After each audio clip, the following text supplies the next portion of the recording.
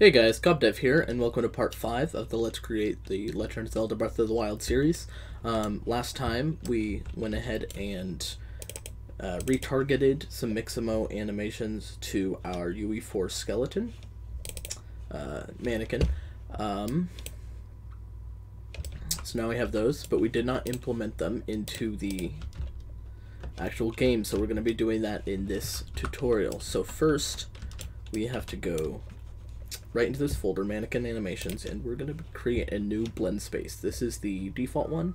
We're going to replace it with our own. So let's go into, just right click, animation, blend space 1D. And we need to choose UE4 mannequin skeleton. We'll call this run walk blend space. Open it up and open up this horizontal axis right here, and we're going to call this speed. So what we're doing here is this horizontal axis here is the points we'll be making is what speed we'll be going, and at that speed we'll change the animation. So his default will be kind of that regular jog we already have. His run will be that sprint we just put in, and then when he gets tired, he's going to do a walk, and his speed's going to be lower as well. So we have to make the minimum axis value stay at 0, the maximum 1,000, which I believe is our max speed. So yeah, here we have our max walk speed set to 1,000 when we are sprinting. Our walking is set to 300, and our default is 600.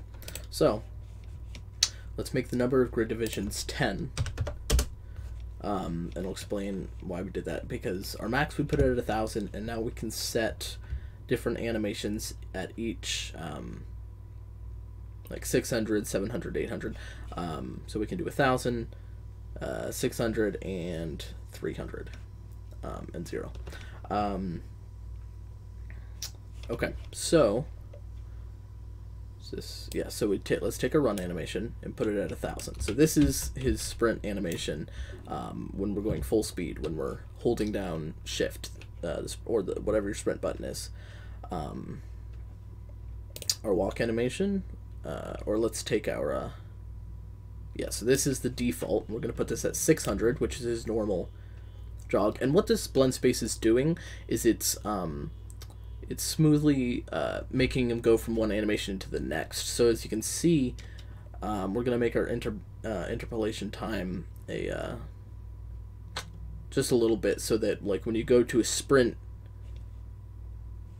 well, when I drag it personally, it doesn't work as well, but it'll look pretty good when we actually do it in real time. So we'll take our walk. So I decided I'm just going to go ahead and use the third-person walk, because I downloaded the walk animation not in place, and actually after watching it a bit, I think I actually like the third-person walk a little better. So we're just going to take the third-person walk. You can use whichever one, it really doesn't matter. We're going to put it at 300, which is our walking speed when he's tired. And then at 0, we should put the idle. Yeah. You can download your own idle animation if you don't like that one. So now we have all the different stages of his speed. Now we're going to make the interpolation time about 0.2 works for me best. It's just adds a little bit of a delay, kind of makes it feel more natural. I'm going to save. So let's go ahead and open our third-person animation blueprint. And we're going to go into our anim graph. And if this doesn't show up for you, just double-click it right here underneath graphs. So we have, this is our final animation pose, as you can see, and we have this state machine here. And this state machine is default set up with the blend space that we do not want to use, the original one. And as you can see with this little preview here, if we change the speed, you know, he goes to his run animation, and he just has those two. He just has idle and run. So we're gonna go into our state machine, and we have this pretty simple graph. You know, we have our entry, and then idle, run, and then the jump. And we're not gonna touch the jump for now, but double click on the idle run, And this, so this variable was already here in the animation blueprint, but basically there was a variable created called speed, and that's this one right here, and it is defining our horizontal axis right here in the blend space. So we named this one also speed, so just to make it less confusing, so you can actually differentiate the we'll just call this speed animations.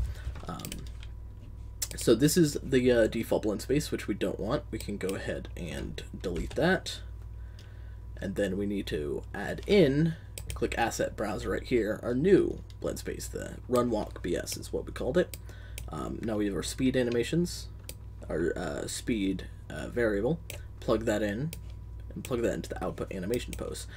So now when we control this speed, which is directly affected by our max walk speed changes this speed, which chooses our speed animations.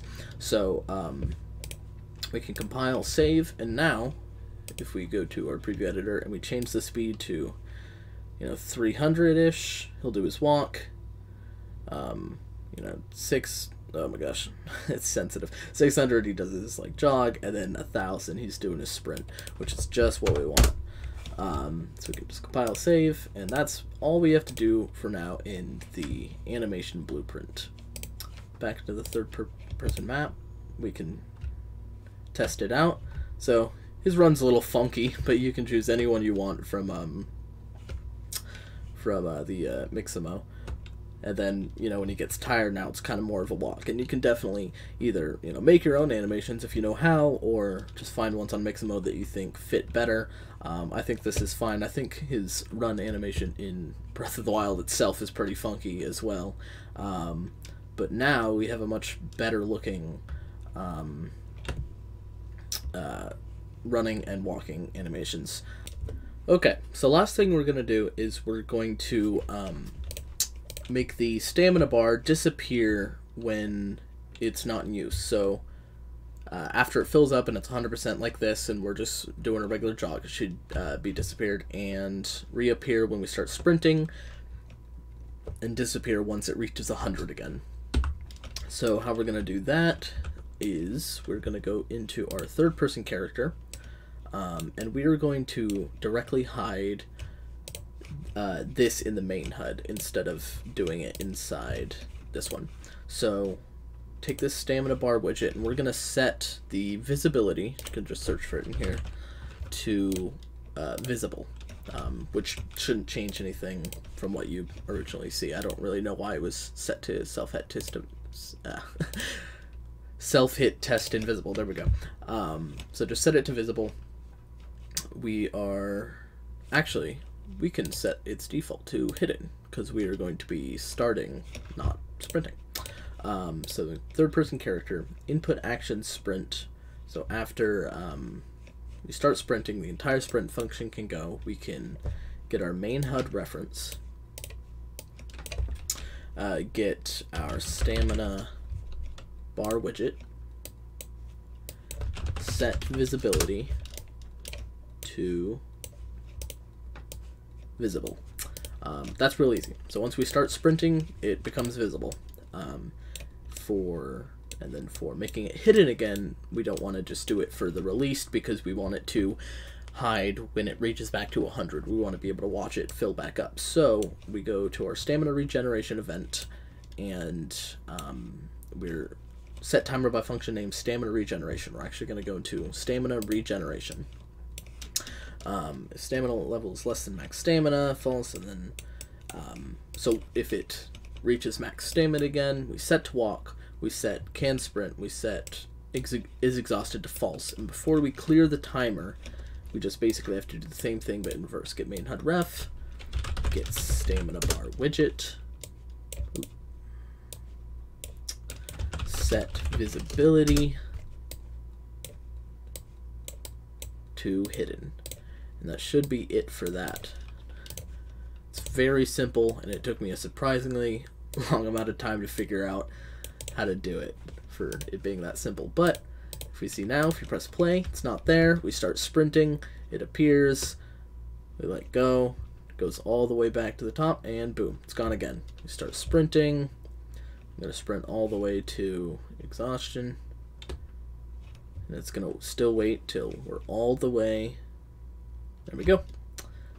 And that's everything we need. If you have any questions, please leave them in the comments. I will do my best to get to you and help you out. I hope you learned something, and I'll see you in the next episode.